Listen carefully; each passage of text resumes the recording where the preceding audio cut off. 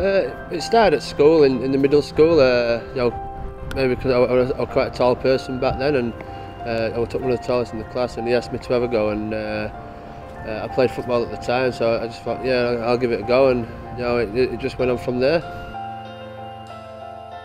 Yeah, I like to be aggressive, and I like people to know that I'm an aggressive person, and you know, and if that's my way of getting on top of other people, then you know, I'll do my best to do that. But you know, I don't just enjoy that bit as well. You know, I enjoy the whole part of rugby league, but you know, the tackling and the rough and tough is probably my bit of game.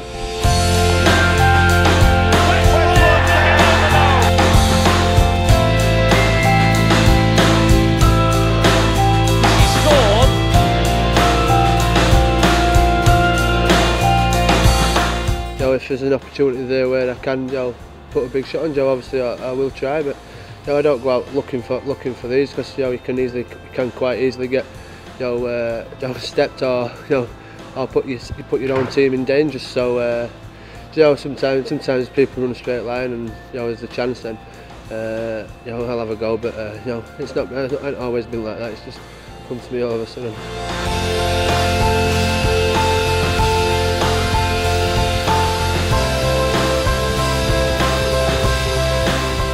I do miss kicking. I had a half a season at kicking, I think, and you know, I think with a bit more practice I could have been all right, and well, I like to think that anyway.